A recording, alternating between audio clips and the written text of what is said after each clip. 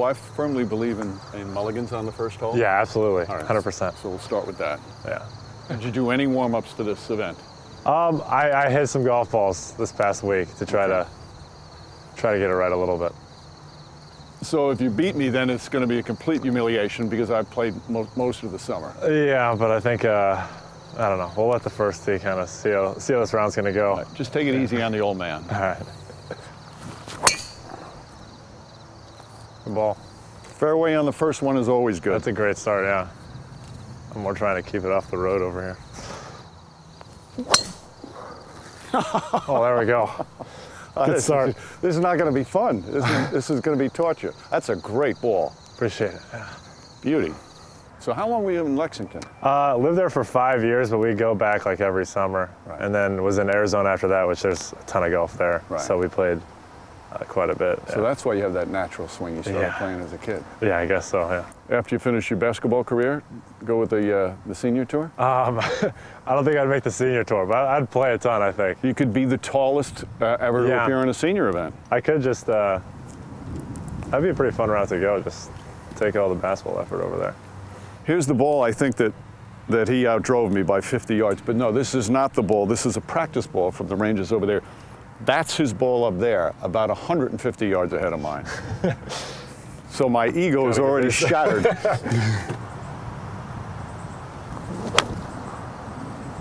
Nice. Hit that pretty down. Sit.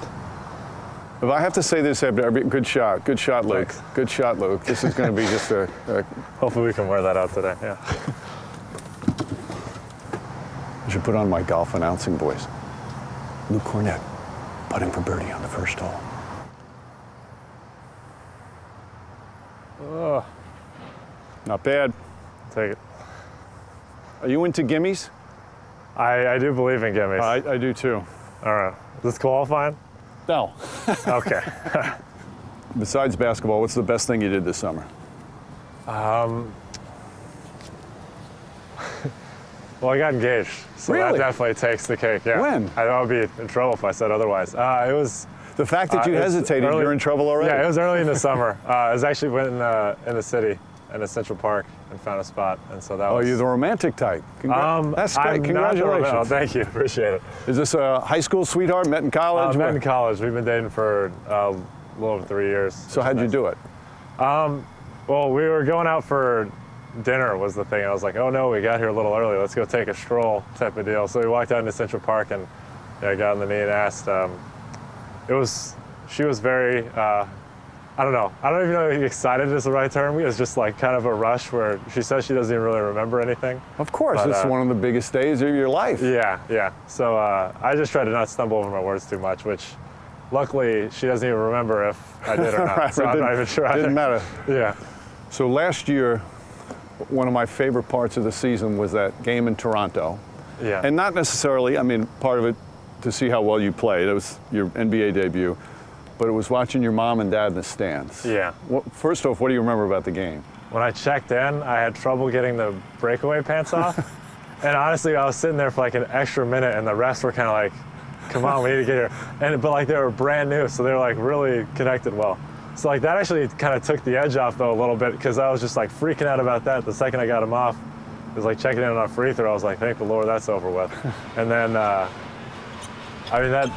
I honestly don't really remember too much of it. It was kind of one of the games where you're just reacting and playing where you don't even know what's going on, which is actually the best kind of way to play. Kind of like the marriage proposal. Yeah, right, yeah, exactly. Thing. It's just like your instincts take over. At your very best when you were playing, what was your lowest handicap? I mean, I could consistently go like probably like 81, 82 right. was what I was like. In high school? Yeah. Right. Yeah, that was the best it ever got. Oh, that came out bad. That's, oh. All right, we're gonna get to see your sand game. Yeah. Not so nice. Camera crew. All right, young guy breaks the trap. Good ball. I can't see that far. Did it come down yet? Yeah. That's a nice ball. Oh yeah, good ball. That was nice. Yeah, that's a nice one. I got a good ball from Luke. Yes. Bang. Nice. Nicely done, Luke. Thank you. Now, I never understood this particular part, that when the round is over, you're supposed to take your hat off. Yeah. I don't know. Anyway, Hey, that was really fun. Hey, great to play with you. I don't want to play you once you start playing more and getting in practice because, Gotcha. man, you've got that natural swing that your coach talked about years ago. Yeah. So that was Thank great. you. Next time, though, you're giving me more shots. I don't know. It might have ended up pretty. We didn't play with full handicaps today. Yeah.